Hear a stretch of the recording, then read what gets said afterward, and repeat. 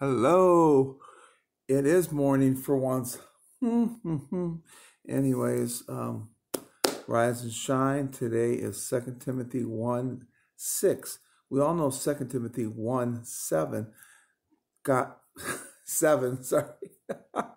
It's early. God has not given us the spirit of fear, but of power and love and a sound mind. But 6 says, remember the gift God gave you. Stir it up. Put it on your hands. Stir it up. What happens to a pot when you don't stir it and you're cooking something like macaroni and cheese, whatever? It doesn't matter. It sticks to the bottom. How many of you are stuck to the bottom? It's time to get unstuck and start serving. So this week, I want you to stir it up.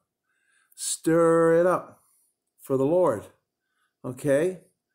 It feels good. Do you ever, if you're a runner, I used to run a long time ago before my knee got bad, and that last half mile or even last quarter mile, you just push it. It feels good to stretch it. Well, come on. Some of us been walking. I know it's been a bad year, like more sedentary than ever before, but stir it up.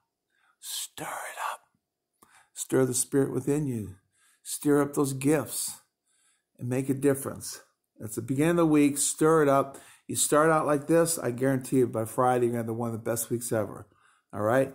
Armor up, to stand up, to show up, to speak up. And I love you. And why do I do this? Because you're worth it. In my eyes, more especially in God's eyes. Take care.